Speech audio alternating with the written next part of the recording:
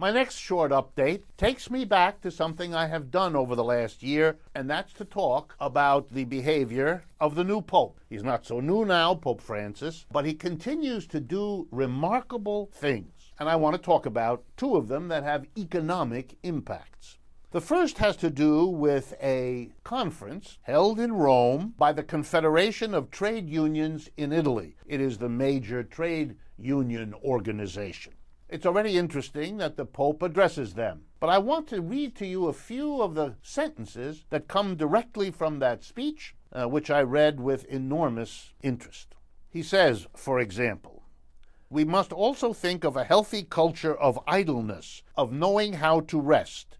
This is not laziness. It is a human need. When I ask a man or woman with 2 or 3 children, tell me, do you play with your children? Do you allow yourself this quote-unquote idleness?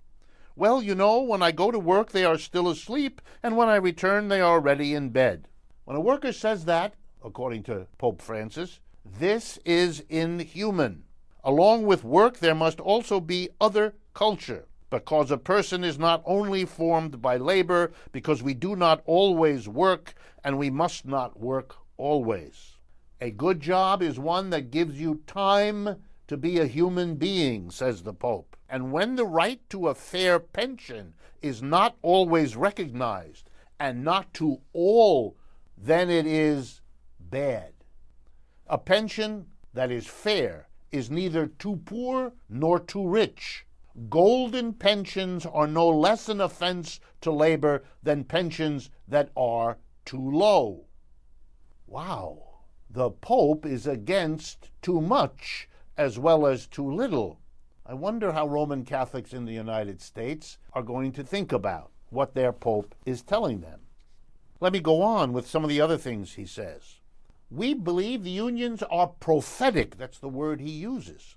The union risks losing its prophetic nature and becoming too similar to the institutions and powers that it should instead criticize.